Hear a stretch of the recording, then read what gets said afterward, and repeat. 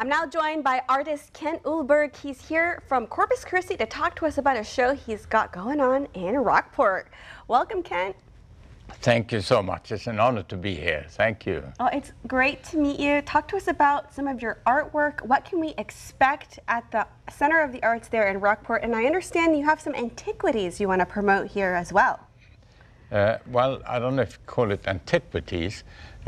You know, I have sculptures all over the place, public sculptures, including the Jesus statue downtown, the namesake of Corpus Christi, and in Rockport, I have quite a few. I have about 25 public sculptures around the area, you know, in the whole county here.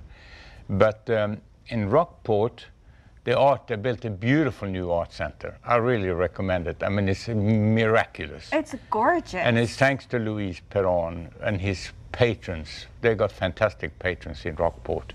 And they just celebrated their big fundraising gala.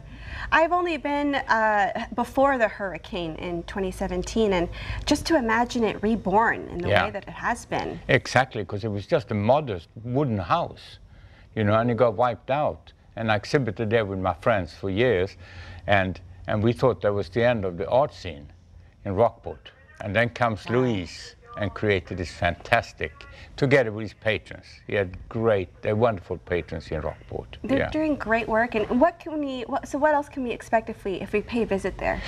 Well, first at the entrance is my sculpture in the sculpture garden, and it's of two seahorses together. Maritime romance, male and female in a wrap, and the tails form an upside-down heart, 8 foot tall. Wow!